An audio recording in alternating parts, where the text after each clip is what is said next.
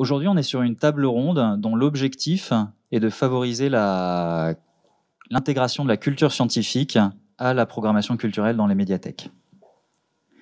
Donc, dans ce cadre-là, pendant cette table ronde, en effet, on va parler des thématiques de la Terre, notre planète, donc au travers de la spéléologie, mais aussi de l'astrophysique. Mais on est aussi là dans un objectif beaucoup plus pratique, à donner des pistes, à trouver des idées ensemble pour concrètement intégrer cette médiation scientifique dans votre programmation culturelle. C'est un peu une table ronde hybride qui parlera en effet de problématiques scientifiques, mais aussi principalement en vérité, qui est là pour répondre à vos attentes et à vos questionnements sur ça. Donc moi aussi, je remercie les 3 intervenants qui sont là d'être venus parler de ça avec nous. Parce qu'on accueille Marion Mazauric, qui est au centre des 3, et qui est la fondatrice de la maison d'édition Au Diable Vauvert, que tu as fondée il y a 20 ans, Marion.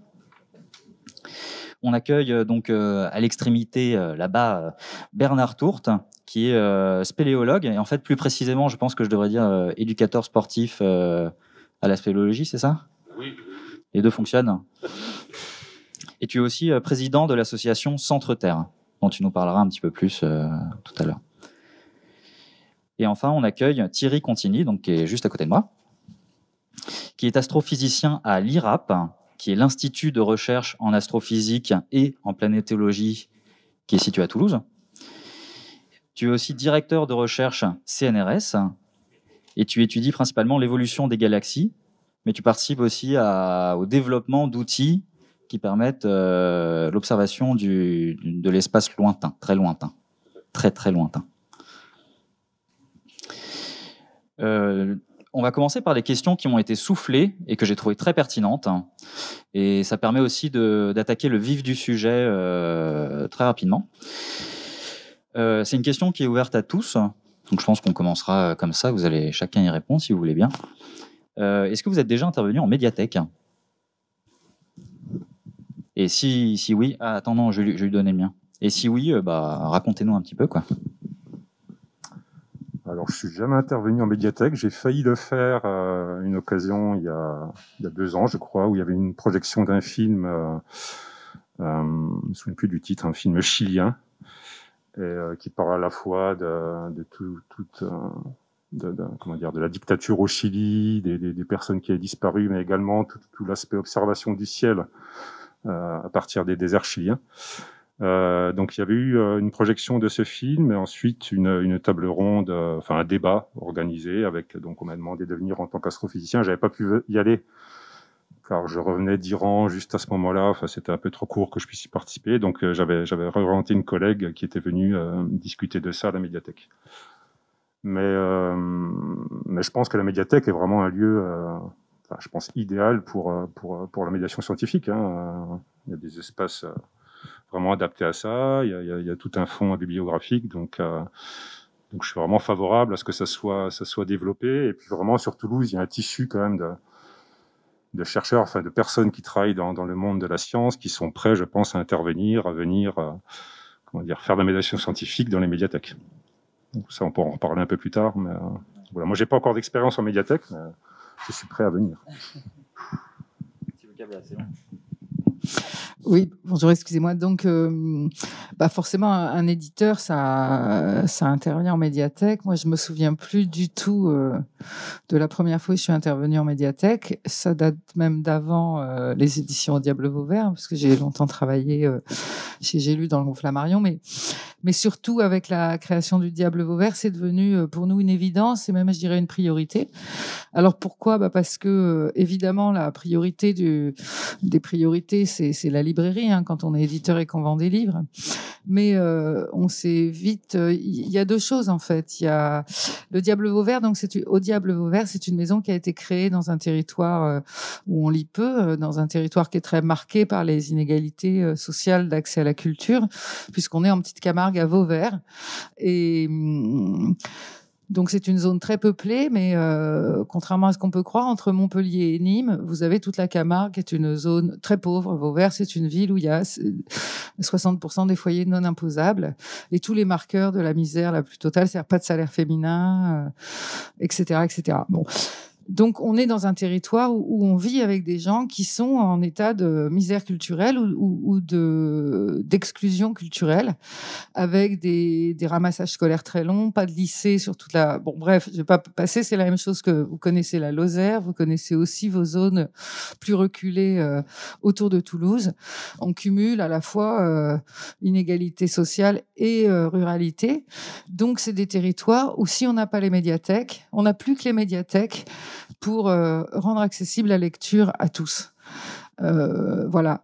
Et donc, on est forcément sensibilisé à ça puisque c'est notre territoire et un territoire qu'on a choisi. Moi, j'ai choisi de créer cette maison ici parce que c'était mon pays et que j'avais, voilà, quoi. Bref, donc je suis revenue, j'ai quitté un boulot à Paris pour aller là.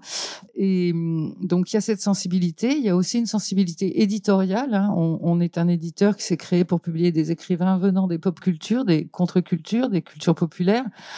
Donc, dont la science-fiction en est le plus beau fleuron, on va dire. Et donc, forcément, il y a aussi cet ostracisme assez esthétique sur ces cultures et qui fait que la médiathèque, la bibliothèque, c'est l'endroit où on peut, c'est le lieu privilégié de la médiation en direction des publics les empêchés, même si pour vous c'est pas une évidence, même si pour vous c'est difficile, parce que ça suppose souvent d'aller hors les murs, donc ou de faire venir des gens qui viennent pas. Mais on travaille, y compris avec des des médiathèques, des petites médiathèques de petites villes, quoi, de villages qui dépendent des structures départementales, bien évidemment. On est très attentif à ça. On a même...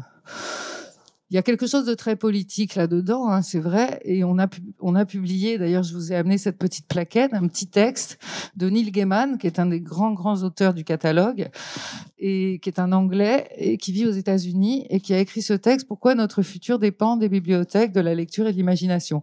Alors, il parle des bibliothèques anglaises, bien évidemment. C'est suite à un discours prononcé devant l'association des bibliothèques anglaises, qui est extrêmement dynamique et qui est une association qui répare à elle toute seule ce que chez nous on fait via le ministère de la Culture et via le réseau et toute la chaîne du livre.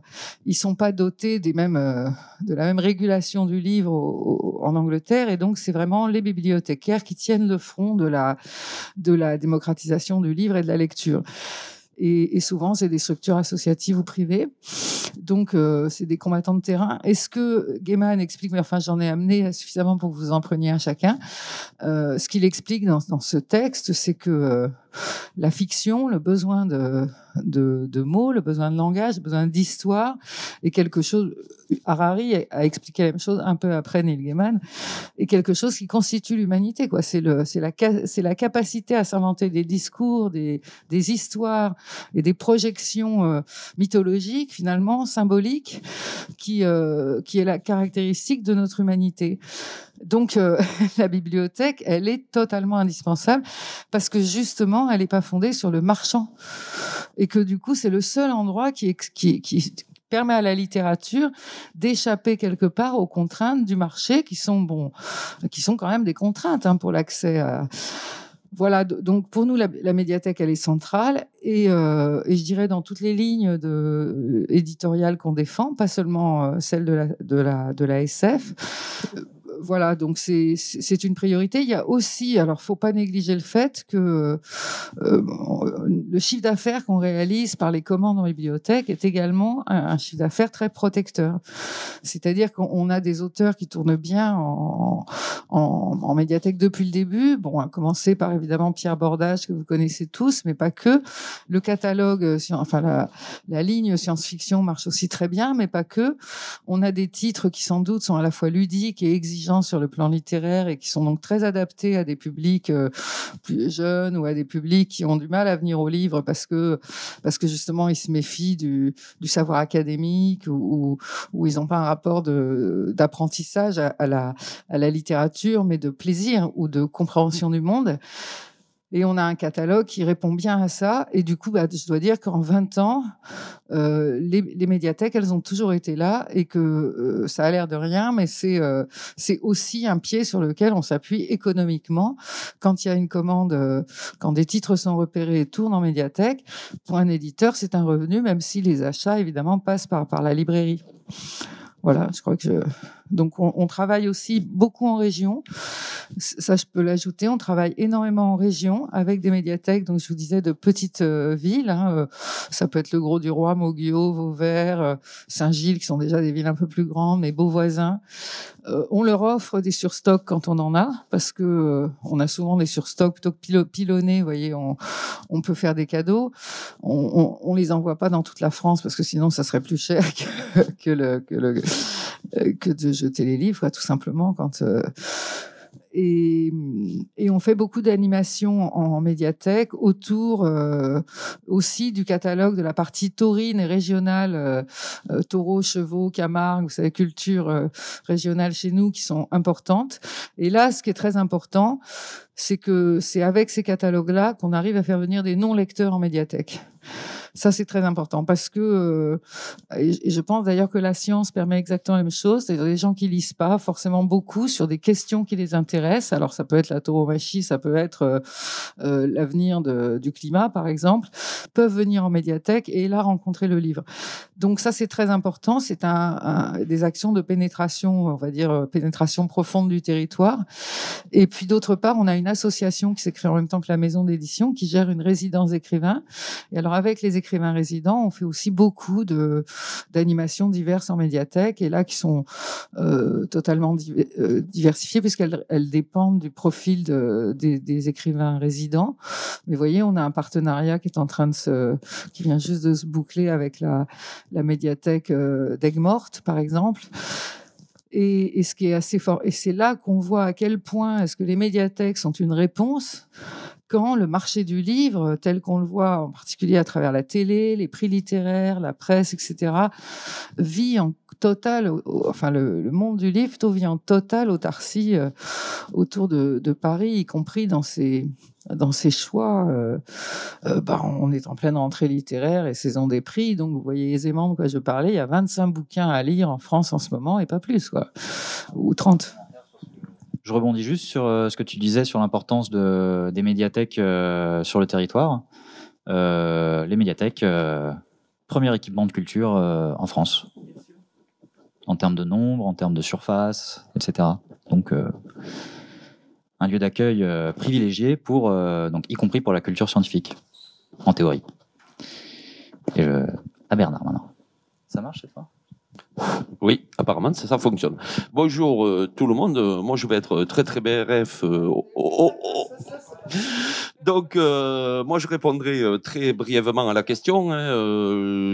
Personnellement, toute petite expérience avec les médiathèques, au travers de 2 actions. Nous, Centre Terre, dont je développerai un petit peu après les contours, on est une association qui a produit pas mal de films, qui produit des rapports, des éléments comme ça, mais qui mène notamment beaucoup de projets avec le milieu scolaire. Donc, petite expérience avec les médiathèques au travers des commandes qui peuvent nous être passées et qui bien souvent du coup sont liées avec des projets scolaires qu'on avait les classes qui travaillent ou collaborent avec ces médiathèques. Et deuxième exemple aussi au travers souvent soit de diffusion en pré-sortie de télé ou autre, ça nous est arrivé sur certains films d'être contactés par des médiathèques pour faire une projection vis-à-vis de scolaires ou de choses comme ça. Alors après, je ne sais pas si c'était des actions qui étaient directement montées par les médiathèques ou qui étaient montées en association avec d'autres organismes sur le plan local, parce qu'en fait, notre association a un rayonnement, je dirais, relativement national, voire international. Du coup, voilà, c'est pas que moi qui interviens, ça peut être nombre de personnes de l'association. Mais d'ailleurs, Bernard, tu parlais de ton association. Est-ce que tu peux nous en dire plus? Moi, j'aimerais savoir quelles sont, grosso modo, les actions que vous menez. Et en fait, même plus profondément, j'aimerais connaître vos objectifs. Voilà. Donc, en fait, je suis président, effectivement, d'une association qui s'appelle Centre Terre. Centre Terre, c'est une association qui a été créée en 1992. Elle est née, en fait, du regroupement de gens qui sont des fervents pratiquants et des fervents passionnés de spéléologie. Voilà. La spéléologie, c'est quoi, hein? C'est l'exploration du milieu souterrain un petit peu sous toutes ses formes, sachant que le milieu souterrain, il peut être exondé. Ça veut dire que les spéléologues peuvent se déplacer dans des galeries, dans des réseaux souterrains en respirant parfaitement bien. Ou le milieu souterrain, il peut être naturel ou artificiel. Voilà. Donc, on a les cavités naturelles qui sont des cavités qui se sont formées au travers de la formation de nos montagnes et puis qui ont continué à se développer avec toute l'hydrologie, toute l'action d'érosion et de corrosion. Et ensuite, on a le milieu aussi souterrain artificiel, qui comprend aussi les mines, certaines carrières qui ont été creusées en réseau profond. Voilà, donc c'est aussi un domaine sur lequel les spéléologues sont aussi acteurs souvent. Et ensuite, dans le domaine du milieu souterrain, on a aussi le milieu souterrain noyé, où là aussi, ce sont des spéléologues qui vont l'explorer, ce réseau, hein, c'est-à-dire des fois, sous terre, on va arriver à un endroit où on arrive sur ce qu'on appelle le niveau de base, on va trouver un niveau d'eau, et à partir de là, ce sont des plongeurs spéléologues qui vont pouvoir continuer à explorer ces réseaux noyés. Voilà, donc les spéléologues, ça comprend tout ce terrain, on va dire, un petit peu de pratique. Et la première passion de spéléologue comme moi et comme les gens qui sont à la base de la création de l'association Centre Terre, c'est la première motivation qu'on a, c'est l'exploration. Hein, c'est-à-dire qu'aujourd'hui, en étant spéléologue d'expérience, on est quand même sur une des seules pratiques où aujourd'hui on découvre encore des portions totalement vierges de notre monde. Voilà. À part l'exploration du fond des océans, tous les sommets du monde ont été gravis et en fait, la spéléologie aujourd'hui amène encore en France énormément de découvertes. Et pourtant en France, on est quand même un des pays précurseurs dans l'exploration souterraine, avec des gens dont vous avez entendu parler, comme Martel, comme Casteret, qui ont été à l'origine un petit peu de la connaissance de la spéléologie, hein, au travers du grand public, notamment au travers de tout ce qu'ils ont pu écrire et publier. Et donc ce noyau dur au niveau de Centre Terre, il a démarré en 92 et moi j'ai pris la présidence de l'association en 2003 et j'ai pris la présidence après être parti sur une expédition qui était organisée par cette association en Patagonie chilienne. C'était la première fois qu'une expédition française se rendait sur la Patagonie chilienne et en fait cette expédition elle s'est rendue là-bas parce que, tout simplement, Richard Maire, qui est membre de notre association et qui, à l'époque, était directeur de recherche au CNRS sur Bordeaux, avait détecté au cours d'un colloque qui rassemblait nombre de géographes, en discutant avec des collègues à lui chiliens, ils avaient détecté que sur le Chili, dans les archipels complètement éloignés du continent, sur la partie sud du Chili, eh bien, il y avait 2 îles calcaires. Et pour faire de la spéléologie, il faut avoir du calcaire, parce que les réseaux souterrains se développent principalement dans les massifs calcaires. Et donc du coup, ils sont partis là-bas en petite équipe pour aller voir un petit peu ces 2 îlots calcaires, et puis ils se sont rendus compte qu'effectivement, il y avait de vraies masses calcaires, avec de vraies possibilités d'exploration spéléologique. Et donc, une première expédition s'est montée en 2000. J'y avais participé, mais j'étais pas, je dirais, acteur premier de son organisation. Et ensuite, j'ai pris la présidence, moi, en 2003. Et à partir de là, toutes les expéditions qu'a pu mener l'organisation Centre Terre en Patagonie chilienne, il y a eu 2006, 2008, 2010, 2014, 2017, 2019. Toutes ces expéditions-là, c'est moi qui les ai organisées, chapeautées, coordonnées, avec plusieurs objectifs. D'abord répondre à notre leitmotiv qu'on a mis en place à Centre Terre, qui est Centre Terre, c'est découvrir, explorer, partager.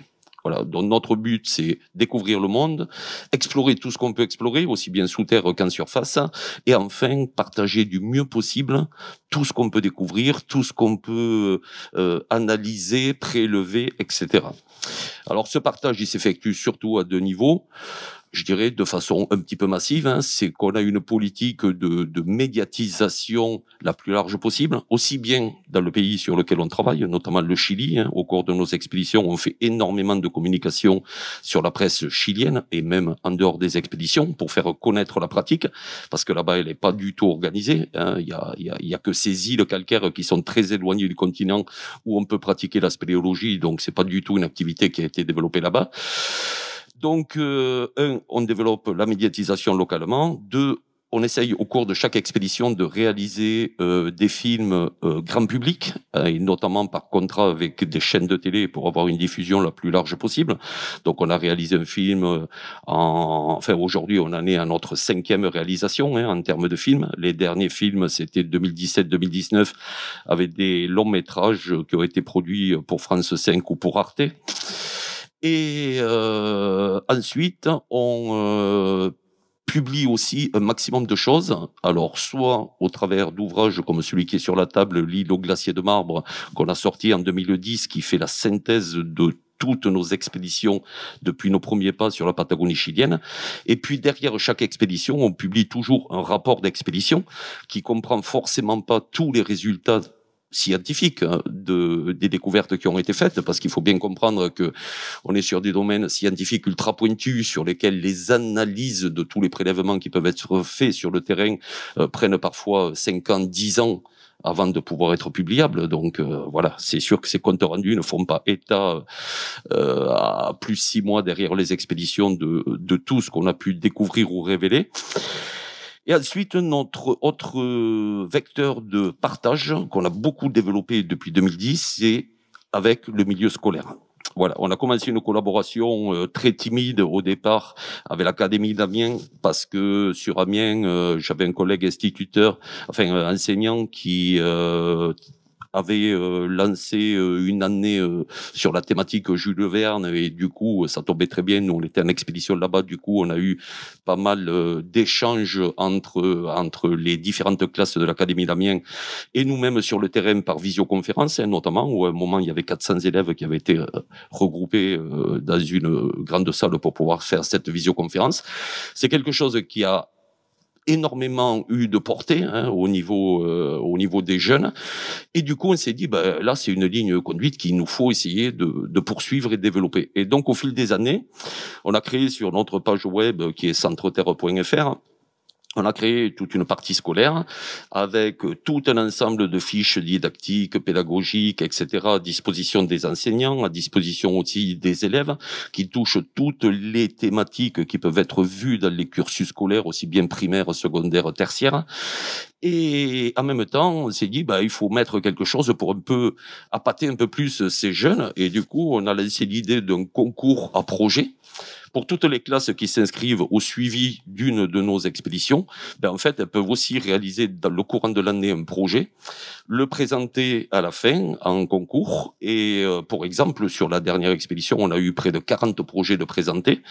Et sur ces 40 projets de présentés, il y avait des choses qui étaient fabuleuses, des classes qui avaient travaillé la moitié de l'année pour faire des maquettes à une échelle précise, comme celle, représentant un peu notre positionnement sur le terrain, des classes qui ont fait des journaux télévisés et en anglais, en espagnol, etc., des classes qui ont fait des petits films.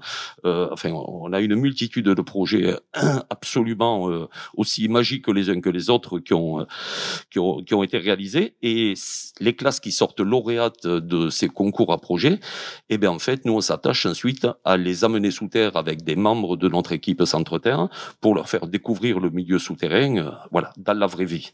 Et ça, c'est aussi une force de partage très très forte. Le résultat, c'est qu'en 2019, sur la dernière expédition, on a eu 101 classes qui ont suivi le projet sur l'année. Et on a réalisé 3 visioconférences aussi en échange avec eux, et donc ça représentait pas loin de 3000 élèves. Donc on est assez content de notre résultat. Sur quel territoire les classes ? Sur l'ensemble du territoire, hein, parce qu'en fait, Centre Terre, on a demandé aussi un agrément éducation nationale, hein, donc on a depuis 2016, et donc on a un agrément au niveau national. Nous, les projets, on les lance en partenariat avec le rectorat de Toulouse, hein, avec qui moi j'entretiens d'excellents termes. Et en fait, c'est le rectorat de Toulouse qui se charge ensuite de faire la communication auprès de tous les autres rectorats de France. Et puis nous, au sein de la Fédération française de spéléologie, hein, on a aussi tout un réseau d'enseignants et un réseau éducatif sur lequel on va passer aussi la communication quand on lance nos projets. Voilà. Donc voilà un petit peu ce qu'est Centre Terre en quelques mots.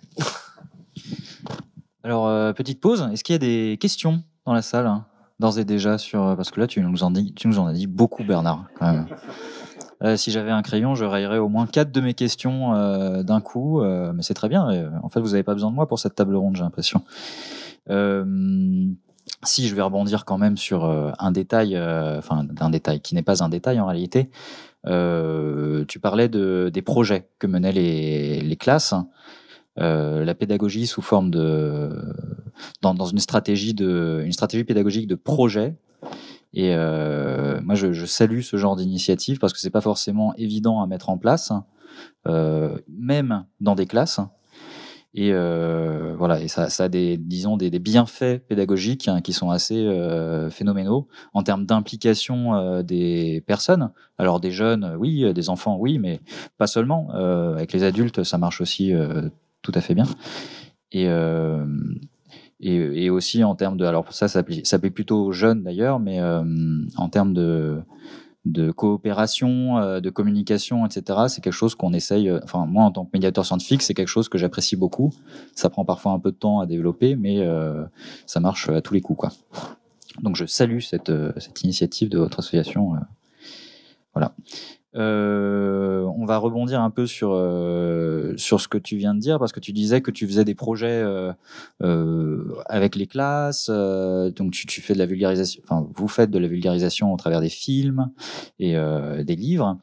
Moi je vais rebondir là-dessus en vous posant une question qui est de nouveau ouverte à tous.